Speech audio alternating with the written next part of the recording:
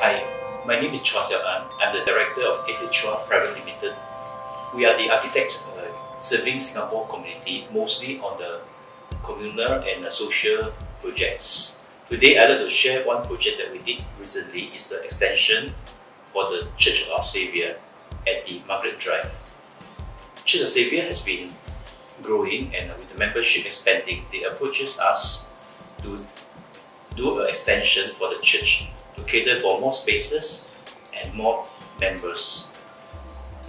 When we check the site, there's an existing open car park in front of the church, and there's only space available for the extension.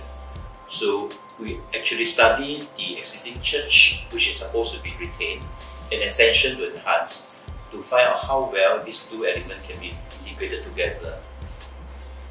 One of the very large problems is that when we take away the car park, new car parks has to be provided to cater for the new members and also the latest, much higher parking requirement by the government.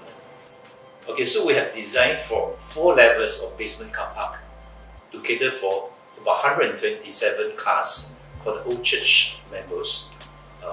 Above the church, we have a 4-story extension. This 4-story extension comes along with the roof terraces, which can be open to sky, used for any event function by the church member. Okay, in this project, we have a 3-level high central atrium as a skylight, ample of lights coming in, ample of ventilation, natural ventilation for the member to enjoy. So it connects the existing church with the new extension. Above this level, we created a sky terrace. Sky terrace is very uniquely a planning requirement in Singapore that if we do a lot of landscaping, the area can be exempted from floor area calculation. So we gain extra floor area by having landscape area, which is a 2nd level area for other members to have more intimate gathering, which they can gather after the seminar, after prayer, small group of interaction. On the 3rd level, we have a church office. Level 4, we have a chapel. The church now has a big auditorium catered for 1,002 seats, but there isn't a chapel for smaller and intimate events such as wedding and small talks and the youth and so on. So the chapel serves this function very well. Design of this chapel is, due to the tight spaces, is to use slanting line and a sloping line to create an illusion that the space is big and more interesting. The very unique area in these areas that the church members participated a lot in this church project. Everyone gave ideas, contribution. One of the very noticeable ideas is to create a feature wall where everybody can contribute something to the church.